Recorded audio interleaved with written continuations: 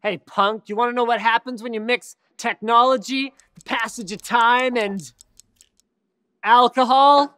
You get tech news. Don't you forget it.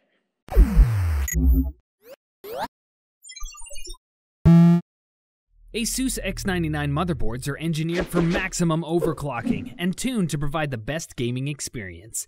ASUS X99, leading the way. Oh god, no, I shouldn't beat that shit in. All right. So the Sony hack saga has reached new levels of ridiculousness. The company has received multiple emails from parties claiming to be the hackers, one demanding that the interview be buried forever, and another giving the go-ahead to release the film as long as the Kim Jong-un death scene is removed. So this pretty much confirms that multiple parties are masquerading as the original guardians of peace. Meanwhile, George R.R. Martin is joining the fray, promising to show the movie if he can get his hands on it at the Jean Cocteau Cinema in California, which he owns. I don't know, with the way he kills characters, I don't know how I would feel about going to a party hosted by this guy. The next version of Android, dubbed Android Z, haha, just kidding, it's M, will have a separate version specifically designed for use in cars, basically turning your dashboard into its own separate Android device, something that already exists. It just didn't need a separate type of interface for it before. Curiously, this news comes before Android Auto has even been released, the feature which allows you to plug your phone into your car and use a more driver-friendly interface. It's like, whoa, Google, you're getting a little ahead of yourself there, aren't you? Because, you know, we don't even have our self-driving cars that are powered by our phones, and some people don't even have cars. Jerks.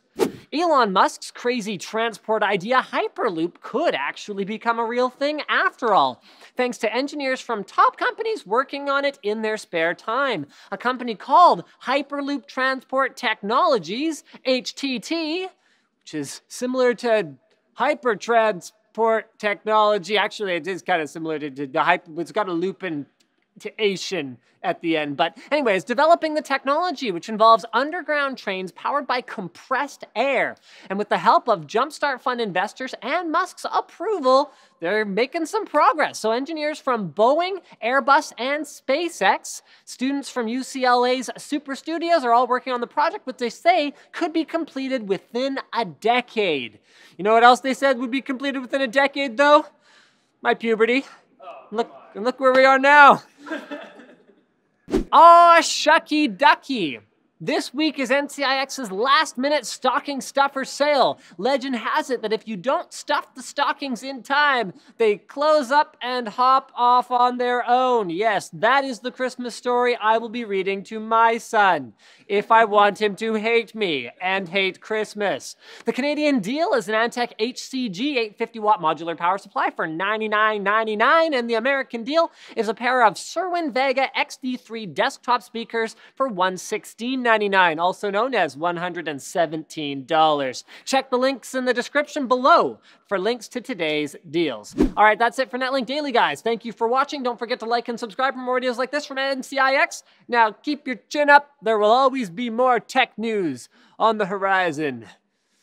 And your hand up. And your shirt up.